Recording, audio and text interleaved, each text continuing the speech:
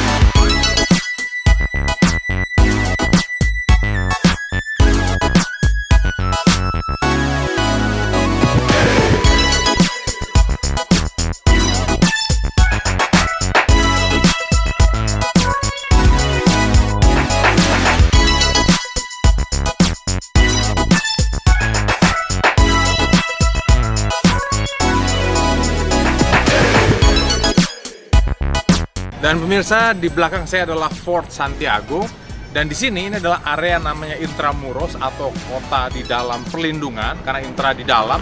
Dan di sini banyak sekali fungsi dari macam-macam gedung, memiliki fungsi sendiri-sendiri.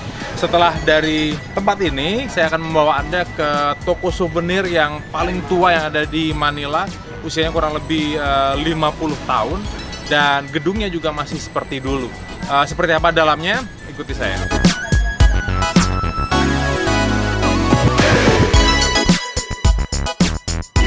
Dan pemirsa, ini adalah gift shop atau souvenir shop yang usianya sudah 50 tahun. Dan saya akan masuk bersama Anda untuk melihat seperti apa dan apa saja yang dijual di dalamnya.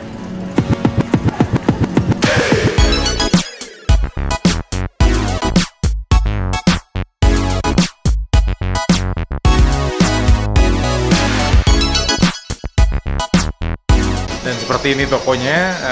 Mari kita lihat sama-sama barangnya seperti apa.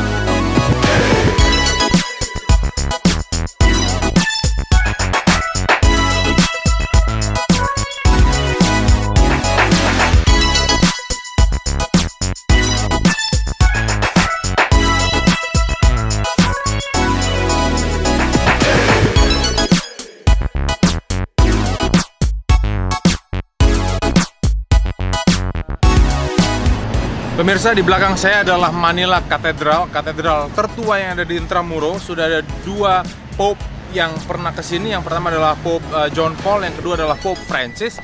Dan nanti mudah-mudahan saya bisa membawa Anda masuk ke dalam dan melihat seperti apa katedral ini. Jadi ikuti perjalanan saya.